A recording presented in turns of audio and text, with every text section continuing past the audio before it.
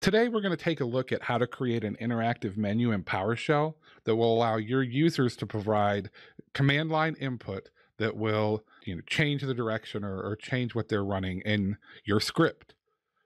The first thing we want to do is construct a function. In this case, we'll call it show menu. And this function is merely going to display the options that the user has in front of them. To expand the functionality, we're going to create this function with one parameter, the title. The default value will be my menu, but this will allow us to reuse this chunk of code. Anytime we want to create a menu, we can pass the title for it. All right, so as we see here, we have our function created. If we want to call our function, show menu, pass it the title text snips, we'll see that at the command line, we get the menu, the title that we passed text snips, the list of options for our users, we return to the command prompt.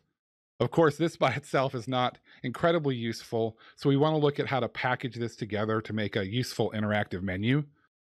And to do that, quite simply, what we want to do is put this menu inside a loop, capture input from the user using read host to capture that input from the command line, and then test that input against a switch statement, which will take action based on which option the user provides. The pause will let us wait. The user can see the results of the option they selected, and then they can come back to this menu, continue to make choices until they've selected Q to quit. So let's run this section of code and see how the menu experience would work for our user. We have the menu we created, the text snips menu. The user can select an option. In this case, we'll select 1. We took the action, as we can see from the switch statement. Hit return, we can make another selection.